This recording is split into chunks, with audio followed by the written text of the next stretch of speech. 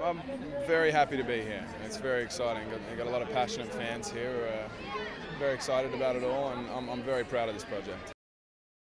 I think it's a lot of things. I think you have, you know, number one, you have a girl who young people can look up to. You know, she's caught in a horrible situation and somehow manages to stay true to herself and not kind of let the system change her. And I think it's, you know, it's a good thing for young people to look up to. This movie's it's really, really well done. Francis Lawrence, you know, hats off to him. He's such a great director. He's so well researched, and you know, he's brought a broader scope to the film. You see more of the capital and more of the districts, and you know, we got a whole new Hunger Games arena, which is very exciting.